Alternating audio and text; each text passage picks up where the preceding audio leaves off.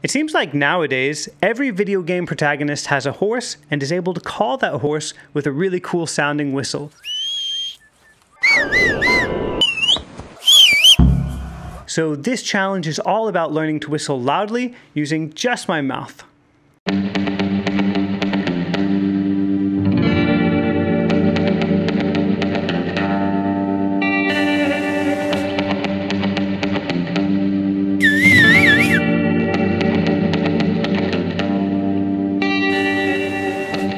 I think it was 4th or 5th grade when I finally learned the normal whistle like this. And it wasn't until college that I decided to try to learn to whistle with my fingers. So now my challenge is, can I learn to whistle without sticking my hand in my mouth? First, I watched a bunch of YouTube videos of people explaining how they whistle like this. But I knew, just like singing, no amount of explaining was going to instruct myself exactly how I needed to put my mouth in order to whistle. After a couple of hours of just experimenting randomly, I decided to spend 5 to 7 minutes each practice session on the 9 different lip and tongue combinations. I did this partly because my muscles would just get sore from doing one thing over and over, and because I wanted to vary up my practice routine. I didn't really know what I was looking for in making this sound, so I wanted to have a lot of different variety in my practice to experiment with and get me there quickly. So there's a couple different ways I'm practicing today. I have 3 different tongue positions that I'm trying. One where my tongue is behind my teeth on the roof of my mouth. So my tongue is on the hard palate of my mouth. The second tongue position is where my tongue is between my teeth and I just let air escape by by bending the shape, making a U shape in my tongue.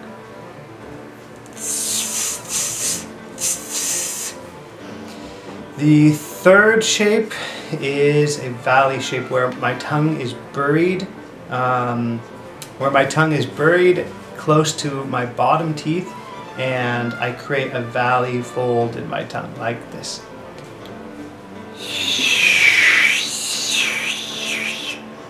Then I have 3 different lip positions that I'm trying. One where both of my lips are pulled over my teeth. A kind of displaced F shape, but instead of F, my teeth touch the back side of my lips, like this. And then the third lip position is the bottom lip is stretched, but not over the teeth, so like this. So it's not pulled over like this, but this.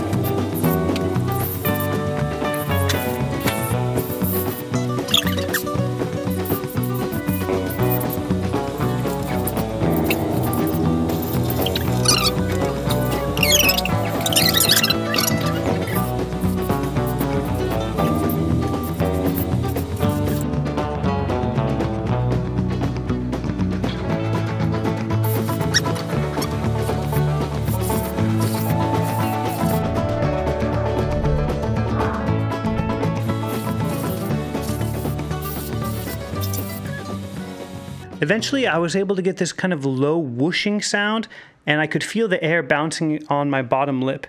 I remember one of the videos explaining that he could feel the air bouncing here, and that was really helpful for me. So if you're learning to whistle, watch all these videos, take a bunch of things into consideration, but just remember, everything is a guideline. Learning to whistle or to sing is all about following the rules and then breaking them to see what works for you. One of the problems with people on YouTube trying to explain how they whistle is they're really excited to show off their new skill, and they are convinced that they figured it out. They know exactly the way to make a whistle, and they want to share that with people. And that's a good thing.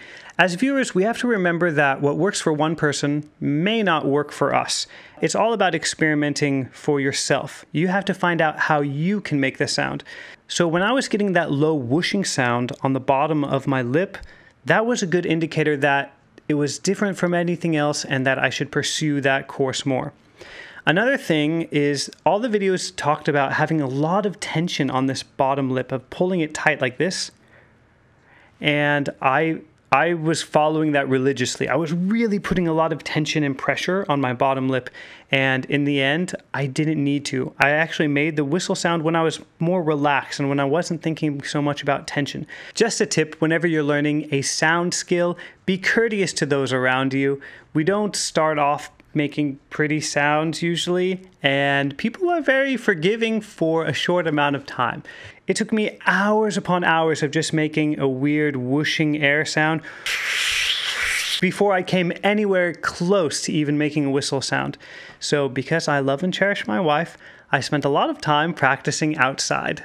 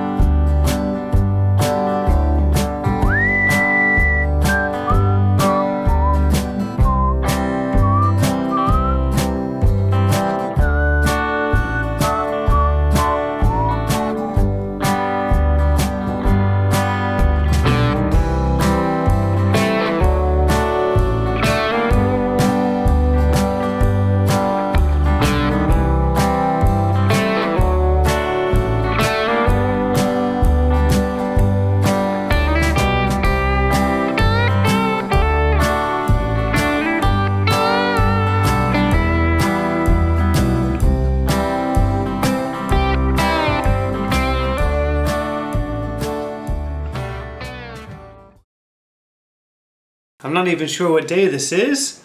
I've been going through the different 9 positions, 9 possibilities that we have, practicing a little bit each day.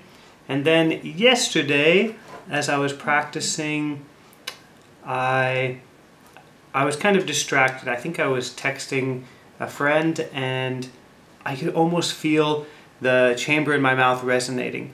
Because I can whistle with my fingers,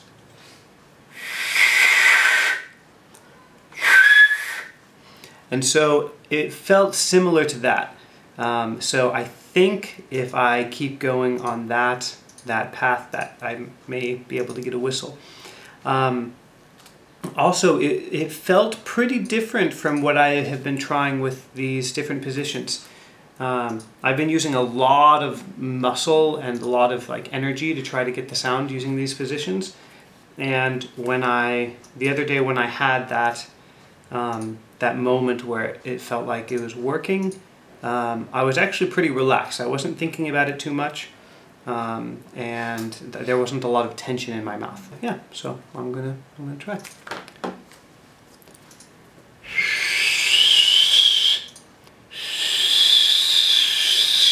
That's not really the loud sound that I've been wanting, so.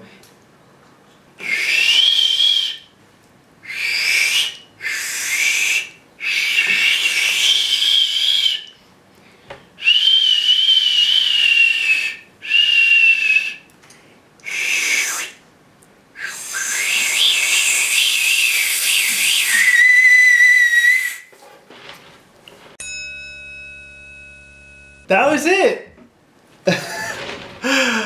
Okay. Alright, I want to see how I can do it again.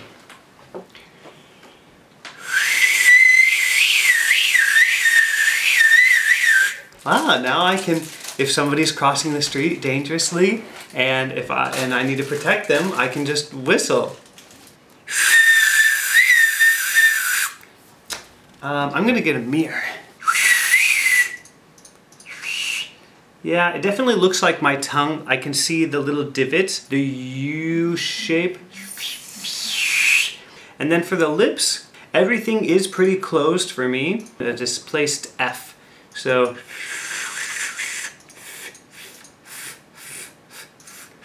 Or maybe that's a normal F.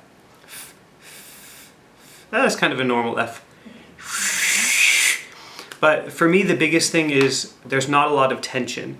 When I was trying these different methods before, I was using a lot of pressure. Everything can be kind of loose. And also, because I still haven't memorized exactly what it feels like and how to get that whistle sound the first second. So sometimes I'm kind of like moving my tongue back and forth in order to try to get that sound to come back.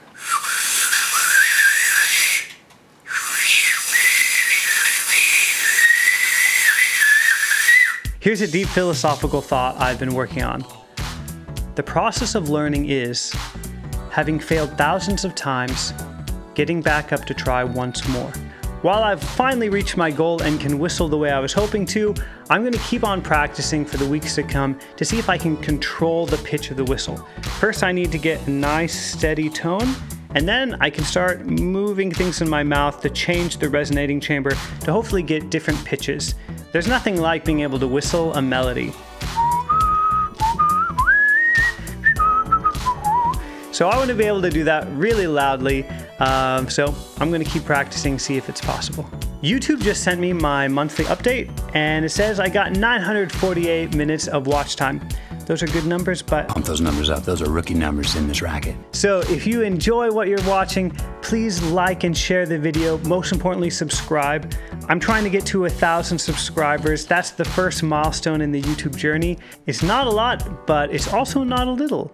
Thank you for watching, and I will see you in the next challenge.